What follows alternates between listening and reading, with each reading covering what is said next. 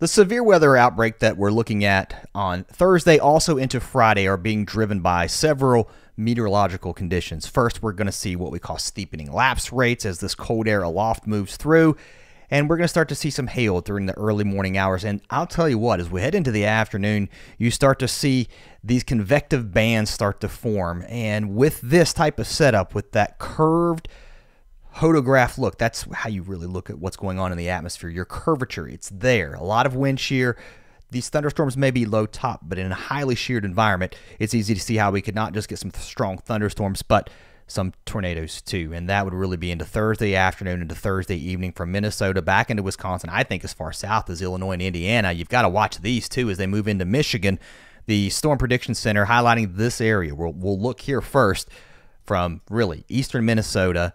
Really, I go back as far as central Minnesota, but the strongest threat looks to be here from pretty much all of Wisconsin into parts of Michigan, northern and central Illinois and Indiana. I think you have to watch this region too for strong damaging winds, some hail, and that hail could be large in the order of maybe up to 2-3 inches at times.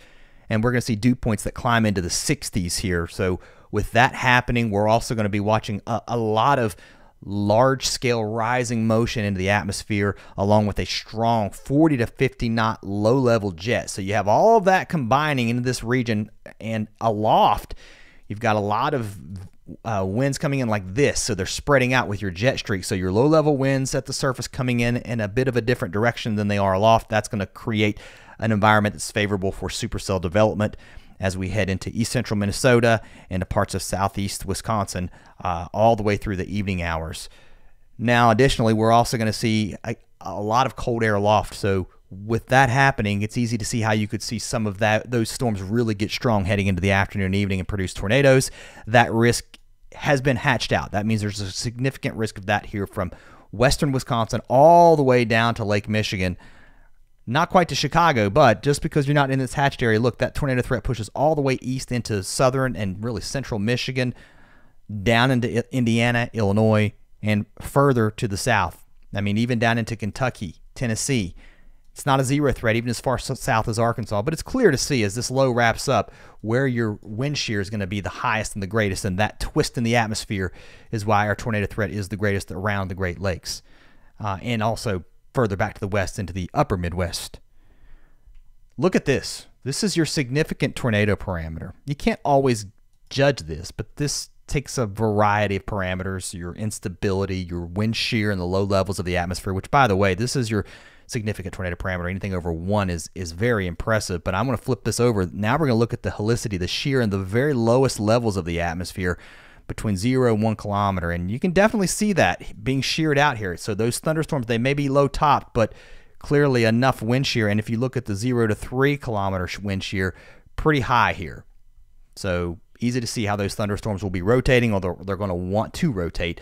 And now we're looking into Friday. That threat drops to the south as our front moves to the south and east from the mid-Atlantic, but the highest risk for severe weather will really be from about southern Ohio, parts of western West Virginia into western Virginia, back really going up here along the Ohio River, southern Indiana, southern Illinois, back into Missouri, and parts of northern Kentucky have the highest risk area of seeing damaging winds, hail, and maybe tornadoes too. I don't think we're done with that yet.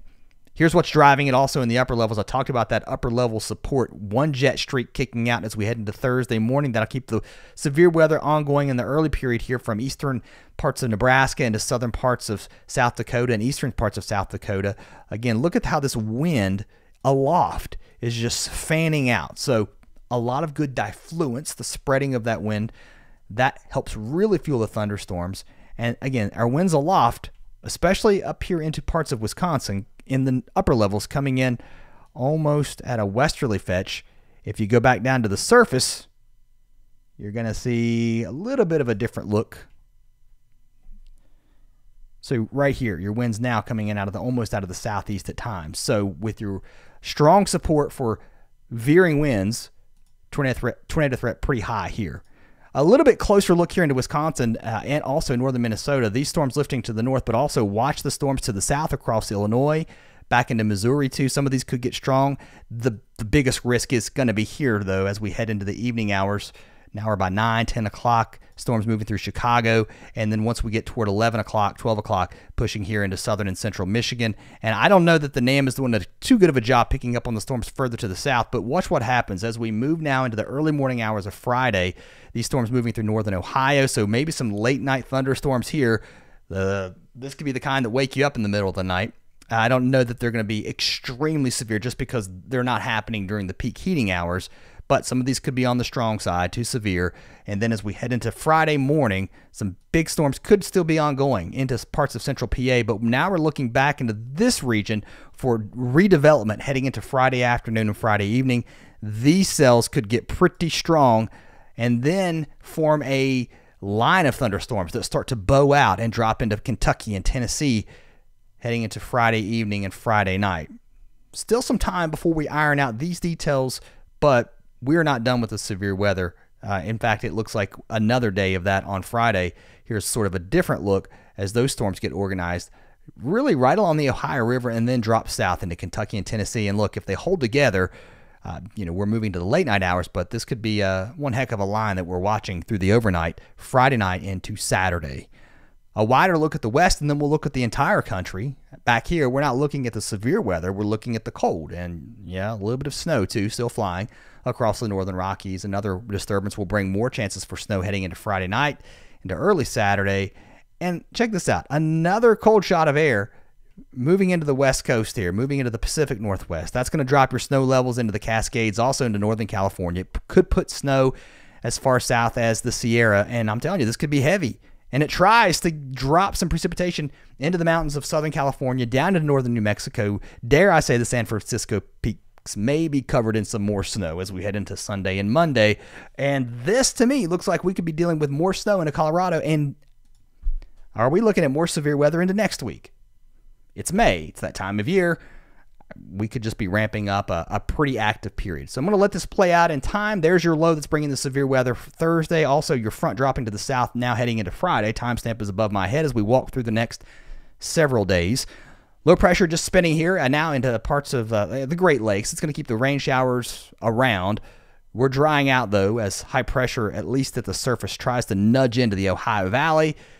But that return flow bringing more showers and storms across the southern plains, into parts of Arkansas, into the deep south as we move now into Sunday and Monday. Cold, by May standards, cold high pressure building in as an area of low pressure wraps up off the northeast coast heading into Monday. That's going to nudge down into the Great Lakes, bringing some much cooler weather across the west. We've talked about that rain and snow here. That continues to push toward the central Rockies. And now we wonder what happens as this energy taps into some really, I think, some unstable conditions across the plain states. So are we looking at a severe weather event heading into Monday and Tuesday of next week? Maybe so, especially if we can see a rapidly deepening area of low pressure on the east side of the Rockies. We're looking at now, right, a week away. So let's see how all this plays out, but this could be something to keep an eye on. And now we're really going out in time. I don't know that you believe any of this, but the idea, I think, though, is for more active weather on the way. So pretty active anyway over the next several days.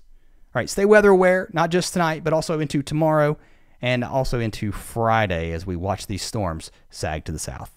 If you're just dropping in, thanks for watching. You can back it up and take it from the beginning. You're catching the live broadcast. If you are watching the playback, you can subscribe and get these anytime. Thanks for watching. I'll see you next time. Be safe and have a way to get those weather alerts, whether it's a NOAA weather radio, on your phone, something.